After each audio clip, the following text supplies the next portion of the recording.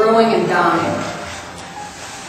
And basically that one is just everything is either growing or disintegrating. You know, if I hold an acorn in my hand and I never stick it in the ground, it's going to eventually disintegrate, you know. It has to be planted, and then it'll start to grow. And if you'll keep, I put the little acorn on your bookmark because there's a parable of the acorn that I like. If you plant an acorn in the ground, do you think that acorn thinks, I shouldn't even bother, where am I going to get bark, where am I going to get leaves, where am I going to, you know. But it's got the blueprint of a full-grown oak inside of it. But it doesn't freak out. It doesn't think, oh, why bother?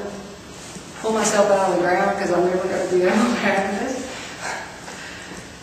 The acorn also brings everything it needs to it.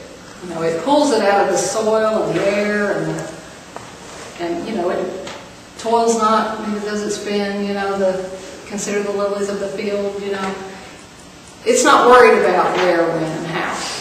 It just is what it is and trust God to bring it to you. And if you can be like that, I think that's what Jesus is trying to say when you consider the lilies of the field.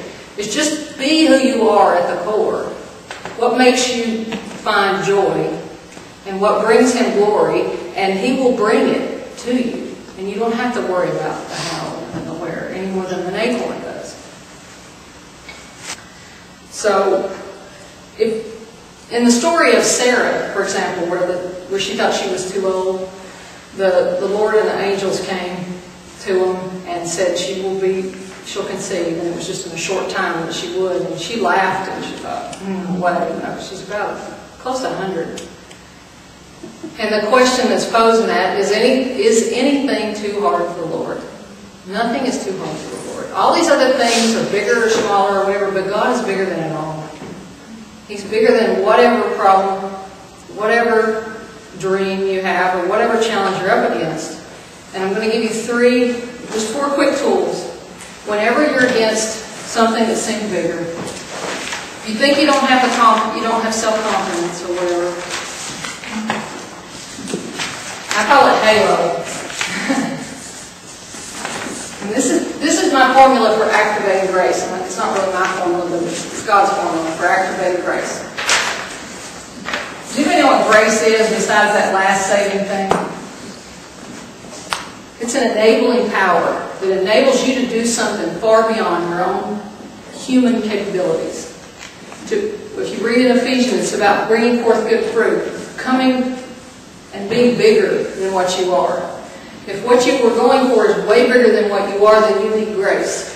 You need Christ's grace, or God's riches at Christ's expense. And the way you activate it is with halo. It's humble yourself. Really admit that I don't have what it takes to do this. I'm going to need your help. Even if you think you're good at it, go ahead and say, I could be even better if you would help me. Humble yourself and admit you need God to help you. A is ask. Ask specifically. Ask expecting an answer. L is listen. Listen for what He tells you to do. And then O is obey. And leave the rest of it to Him. As long as you're humble, you're asking, you're listening, and you're obeying when He speaks to you, leave the rest to Him and trust it. And He'll turn this, anything around and make anything happen for your good.